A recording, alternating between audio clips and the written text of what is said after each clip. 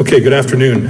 Thanks, Deborah, for the opportunity to speak to you. I've been giving this talk a lot, although I will be giving it a lot by the time the summer's here, as a result of the increased number of presentations that we're doing with what Deborah's organizing as the American Vineyard Foundation Regional Roadshows. So if anybody were in Paso the other day, sorry, you're going to get the same talk. And if you're going to Lodi in a week or so, you might see the same thing again.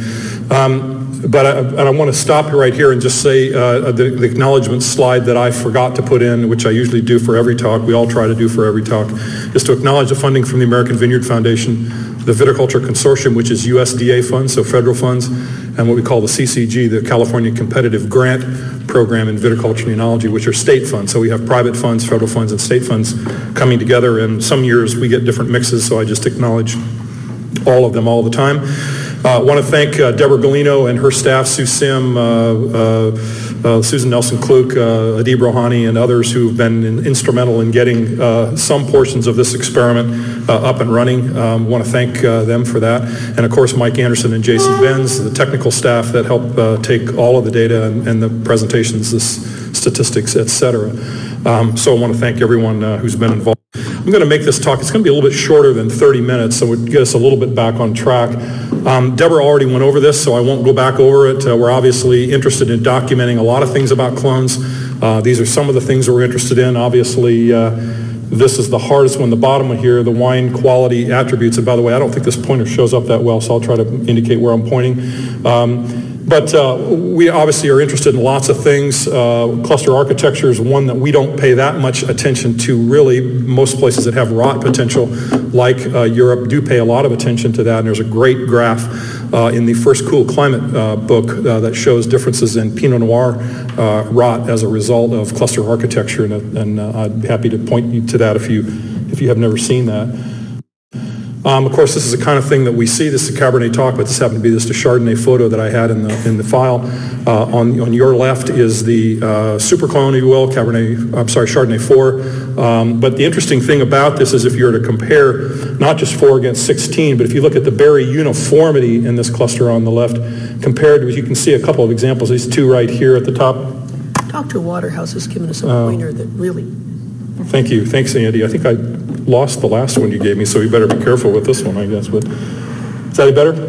Anyway, so again, berry size differences, uniformity size differences are one of the things that we see. So in this particular trial, I'm going to make another mention of this, but just to make a mention now, that whenever you set up a clonal trial, everybody's interested in the stuff that comes after you set the trial up, unfortunately.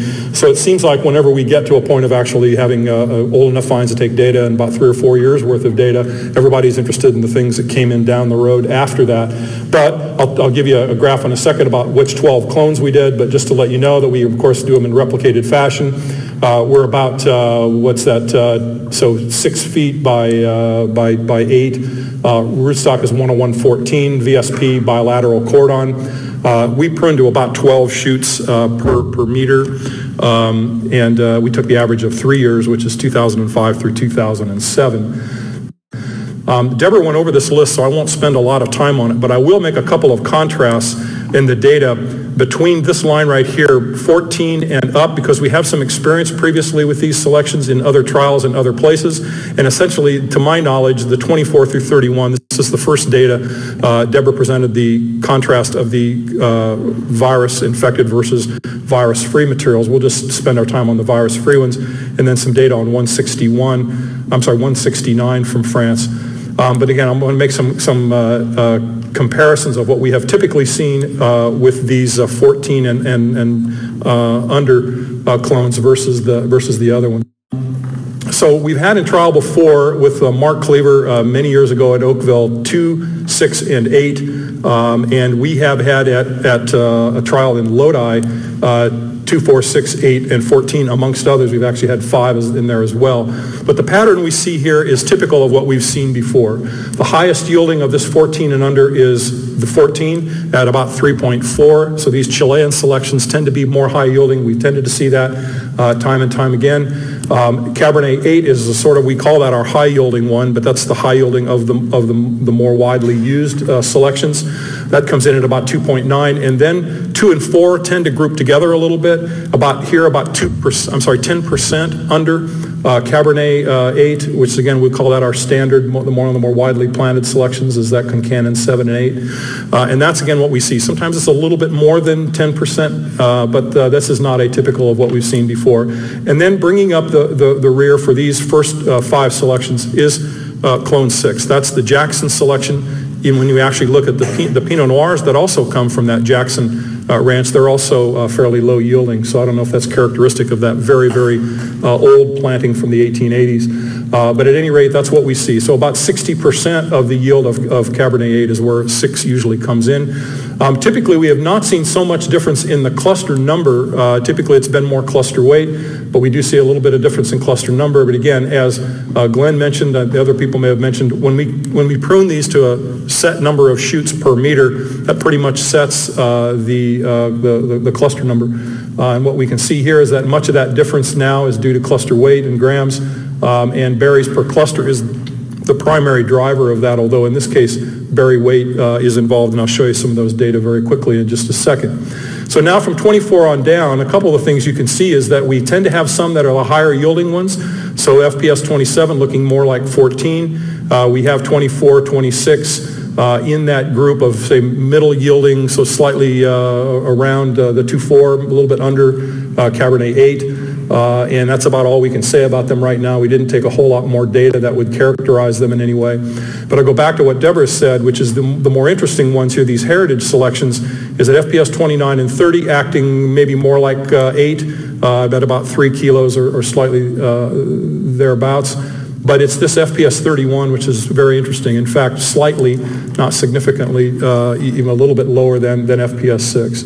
And again, here too, also the cluster number is very interesting. So it raises a question which our French colleague maybe has given some encouragement for the idea that maybe one day we'll try to be able to tell whether these are truly different or not, or maybe they're reselections of the same thing going forward. So we'll see. So again, about 1 gram berries, 0.9 grams to 1 gram berries. And that, so there's a lot of good correlation usually between berries per cluster and cluster weight for Cabernet. So here again, there's a list of the clones. There's the berry weight, Brix, PHTA. Not a lot of interesting stuff going on. The pH is typical for our Oakville plot, even though the Brix levels are pretty high. The pH is still very, very fine in about 6.5 to 7 grams of acid. And again, a lot of uniformity in the berry size here. We do see FPS 6, as I mentioned, a little bit lower, but by and large 0.9 to 1. So most of the interest is in the berries per cluster, and that's leading to cluster weight, which is leading to the yield difference. Well, it's a bit of a dilemma that we have in our current understanding. I want to separate this talk on from where we're just talking about Cabernet clones to some issues in general. For this group, I think it's important to know that obviously you would prefer to have wines in front of you that represent these clones, but we've not been successful thus far in getting the funding for that, and there's a good reason for that. With all due respect to AVF, and we can't thank them enough for their support, AVF has a huge, broad range of issues that it deals with, from powdery mildew to vine mealybug to vine physiology to winemaking. They have a host of issues, and their money is limited. And so when it comes down to clones and actually varieties as well, there's a limited amount of ability that they feel they have, the way we're interpreting the response, to do a lot of clonal work. Clones really aren't the same kind of problem that vine mealybug is, and that's understandable. And in concert with that, Foundation, and thanks to Deborah Galino and her crew, is now an efficient, effective, and active importation and release center for clones and varieties. So all that backlog that occurred in the 70s and 80s when we were doing heat treatment is gone now that Deborah and her crew have put the shoot tip culture into place. So now they're spitting these things out regularly, and clones on the order of probably 10 or more a year, and varieties on the order of at least a half a dozen or a dozen a year. And Deborah has created these wonderful relationships with France and Italy and Spain in getting in some of the minor varieties. As of course she's mentioned, the ENTAV group in France has been active in bringing more of those materials in. So we have this difference between lots of things coming through and a lack of available funds to really do much about it. So we're doing what we can. We're going to try to look around this next year or two and see if we can't find other sources beyond AVF, try to stop relying so much on them with this sort of wide portfolio of interest that they have in research, and try to find a place that might be more focused on just doing clones and varieties, and we'll see if we can make that work. Here is the example of that. In fact, this number is wrong. Just by looking at the materials in your packet, and I'm dated from looking back last year at Deborah's release, or her grape list from last fall. Really, there's about 15 Cabernets that don't have any data that I'm aware of, about 12 Cabernet Francs, about 15 Merlots. The number's wrong here for Malbec because I didn't include 2 that are called Cote. So there's 5 Malbecs, 3 Petit Verdot's, and 2 Carmeneres, over which I think there's really right now no data. And so we've got a big job ahead of us, and I think it's important that we get at least some basic information about berry weight, cluster weight, that sort of thing, and hopefully we can. I want to spend a couple minutes, and that's about all, just to ask and answer a couple of questions. I've given this talk in some form over the last decade, and I said a lot of things which turns out weren't entirely true. And it's that old adage about science, is that all you got to do to have something be untrue is do one more experiment. And when you do, sometimes you find out that, well, it doesn't hold all the time. So I want to make that point here by asking a series of questions. Do lower yielding clones show increased pruning weight? I said before they do, and this is the data that I use. We'll just confine ourselves to this top graph in which we have yield on the axis and pruning weight. And if you look, this is Howell Mountain data, thanks to Drew Johnson, but Foster's, some data that we took out of Lodi with the L and Oakville with the O, and this is now yield per vine. So what we're really reflecting here in these differences in yield from one site to another is really the vine spacing as opposed to actual yield per acre, although I'm sure that's true for some degree to the Howell Mountain stuff. But one of the things that you can see is it looks like when 6 yields less than 8, there's a slight bump in pruning weight. Between 8 and 6, between 8 and 6, it seems pretty consistent. So we said, okay, what we're seeing is that a lower crop load on the vine gives the vine more capacity to grow as a result of that. Here again, we were looking at Merlots before, and we said, boy, we always see that clonate Merlot has the lowest yield pruning weight ratio. And again, if you graph that out here with this being the plot mean for pruning weight, this being the plot mean for yield, here's 8. Pruning weight is higher when the yield is lower, and the rest of these are grouped up in this upper left quadrant. So again, we said, okay, well that again fits the idea that when you have a lower yielding clone, you'll sometimes get a response of the vine, a compensation. We thought we were really smart here too. Here's Malbec that fits that same graph between yield, now a tremendous yield difference between these lower yielding clones in the lower set years versus high yielding clones in good set years. And again, we see a pretty tight relationship between yield and pruning weight. And now, Pinot Noir. Pinot Noir for sparkling wine. These are some selections that have never, to this point, until we wrote this paper, had they ever been reported on in California. These are ones brought in by Gloria Ferrer through the Canada program and then on into Deborah's program. And what we can see here, we had a 0.88 R-square last time. Now we got 0.19. And all you got to do is compare something like 521 and 780 here, where the pruning weight is double at exactly the same yield. So not for Pinot Noir does this situation hold. So either it's just the Bordeaux varieties or it's just the Bordeaux varieties that we had looked at so far. So we would have a little caveat when we answer our question is that do lower yielding clones show increased pruning weight? Sometimes, but not always. So be prepared for that. If you decide to go with 6 Cabernet or perhaps 31 for you to think about how you might control growth if you do get that growth response. We see it also, by the way, in Pinot Noir 13, low yielding selection that does seem like it wants to grow a lot, but it's not always true. Is the yield component berries per cluster the driver of yield? I just showed you the Cabernet data, which seems to suggest that it's driven largely by berries per cluster, which drives cluster weight, which drives yield. So we thought, again, we have that pretty much back to our Merlot clones, same plot that I showed you, a different kind of expression to the data before. But if you look at yield and see that the yield line going up as berries per cluster goes up, and that we see that although we have a low yielding FPS 8 down here with the triangles, occasionally it'll be up a little bit higher for other clones, but we do see that relationship being pretty tight. Actually 0.93, it's pretty good.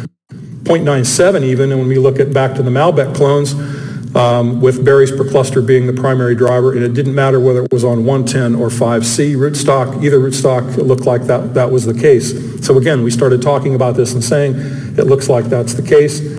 Here's our Pinot Noir friends again, and that graph is 0.28, where berries per cluster is really not the major driver of yield, and all you have to do again would be to start picking examples here to compare one direction or the other, and you'll see that it breaks down pretty fast. If you don't know how to interpret the R squared, you can just look at the scatter and see that it's really not a very tight relationship at all.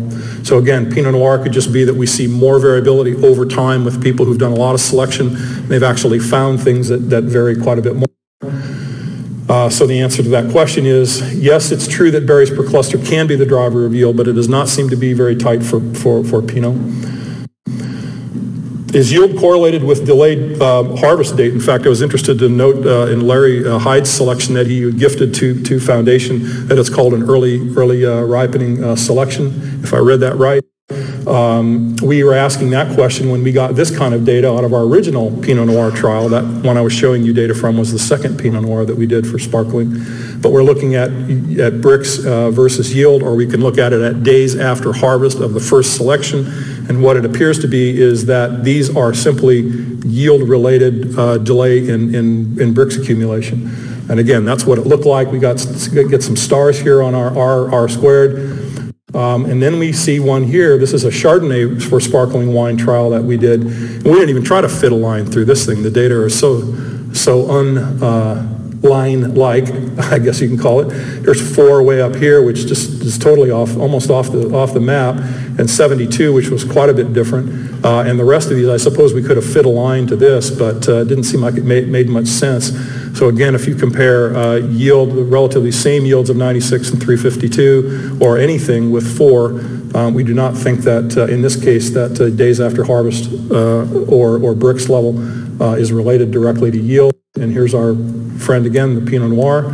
And again, you can see that days after harvest is between 5 and 15 days for things that have exactly the same yield. There's 780 and 521. So again, we go back to answer the question, is yield correlated with delayed harvest date? Again, sometimes, but not always. And maybe what we're looking at is just, again, a Pinot Noir effect and not true for other varieties, but other clones of other varieties.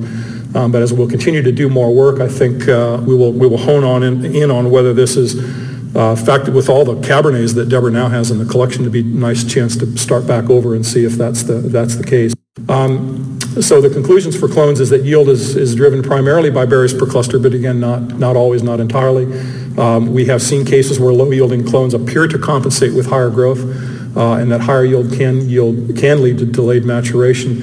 And again, we've kind of pruned these and let them alone. We didn't do any cluster adjustments or thinning in them at all. Right here.